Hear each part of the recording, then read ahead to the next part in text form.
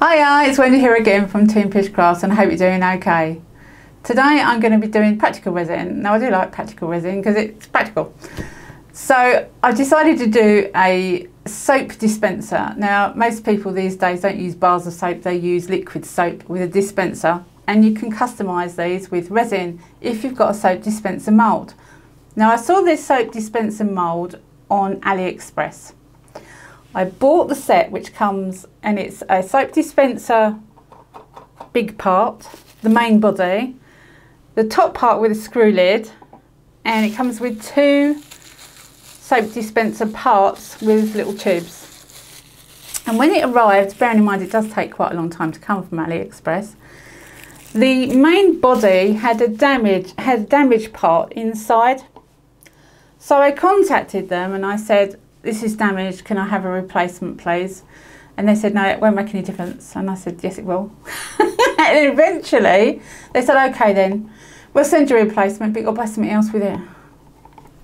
So I had to buy something else, which was okay. I mean, they had some other stuff that was fine. So I bought something else and they sent me a new part, and this one's fine as far as I'm aware. So this is the body, this is the top, and the dispenser part. Now I've no idea if this is going to come together. Let's wait and see, won't we? So to start with, I'm going to put some Flakes into Vuba Vista Ocean resin. This is a low viscosity resin. It cures in 48 hours, which means the Flakes are probably going to sink to the bottom, but that's okay, I don't mind that. But it is a deep cast resin, so I know it won't overheat. Now I was quite surprised here how much resin this particular mould took. It took about 250 ml. Now that's quite a lot in my opinion. So it's quite thick sided with a smaller gap in the centre for the soap when you eventually fill it up. That did surprise me, but I didn't check how much resin I needed at the beginning, and I just kept making it until I had it full. Is it just me, or do other people do that? Guesstimate the amount of resin that you need. I'm terrible at doing that. Very rare I check how much I actually need unless I know it's going to be a lot, in which case I need to get it right. So that one's going into the pressure pot, onto the lid. Now I have some resin still made up, which is the deep pour resin, the ocean. And I figured, you know what, it's got no mica powder in it, no pigments in it. The only thing it's got in it is Flakes. So I'm going to put it in the lid as well. It may take a little bit longer to cure, but it will cure. So that's what I'm doing.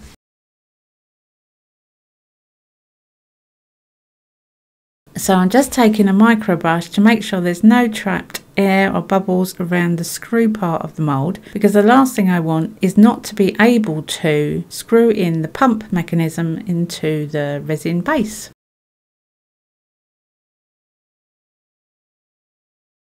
So just topping it up before I put it in the pressure pot with the other piece. So 48 hours later, and I'm taking it out of the pressure pot, and I see this black mark that's in the main body. Now at first when I saw it, I thought it was a fly, and I wondered how a fly had got into my pressure pot.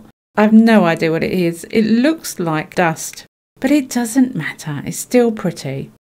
It's nice that the lid has cured, and wow, I absolutely love it. So now it's time to demould the main body. This is a little bit more tricky. So I decided to put some oil on my hands and put it over the back so the silicone would slide over itself, and it worked actually really well. Instead of putting the silicone inside the mould, or the soapy water inside the mould, the silicone on the outside enabled it to slip over itself so it could come back easily. Then I didn't want to get slippery hands, so I put some gloves on. But it does work really quite well. And because it's outside the mould, you're not getting all oil over the top of the piece you're demoulding.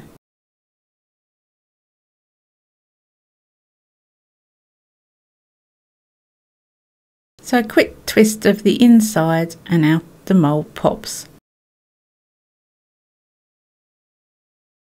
Now you can see there are some lines that the mould has left on the inside of this piece, but as soon as you put liquid in it, they disappear. so I shouldn't really worry about those if you get those on your mould.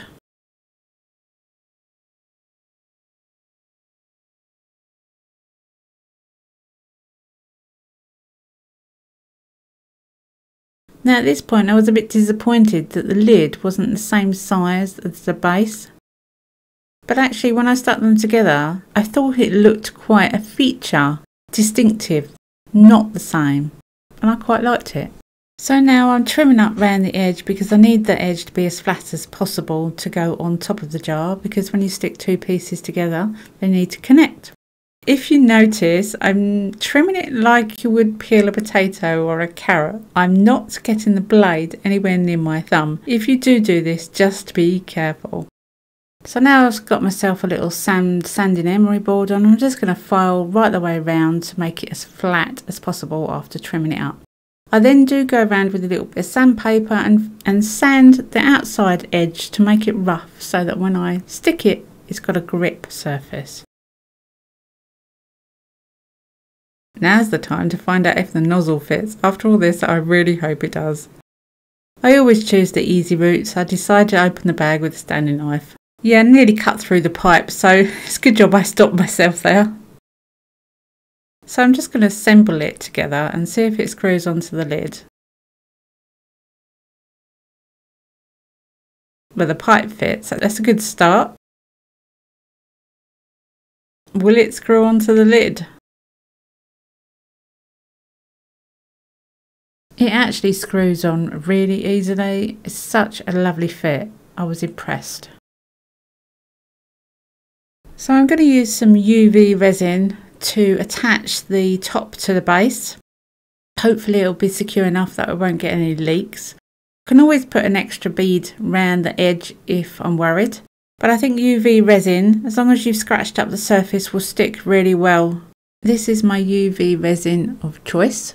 I'll put the link in the description below. It's really quick curing and it's super hard. That's why I love it. And I'm not getting paid to say that, it's just personal choice. That's the one I love to use. So I'm just putting a bead of resin around the outside edge of the lid. Then I'm going to turn it over and cure it through the lid. Now because I'm using clear resin with Flakes, the UV light can get into there really easily and cure up really easily. If it was a solid colour, I wouldn't be able to do that. Yeah, I figured the best way to hold it was to put my finger through the hole and hold it like that. It worked.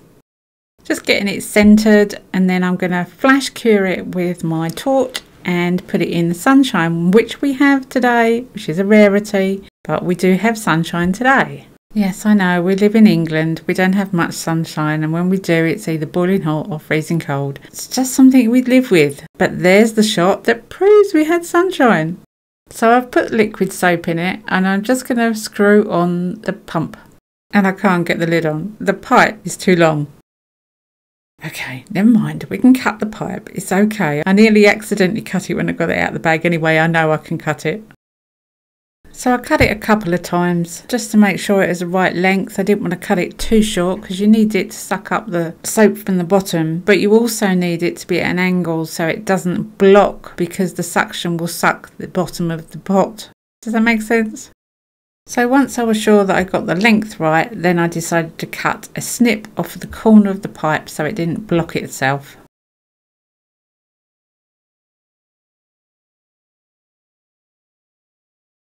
So I finally got it put together, and I'm going to need to test it to make sure it works.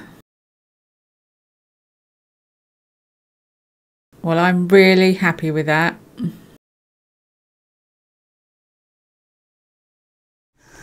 Well, I made it. It came out all right, actually.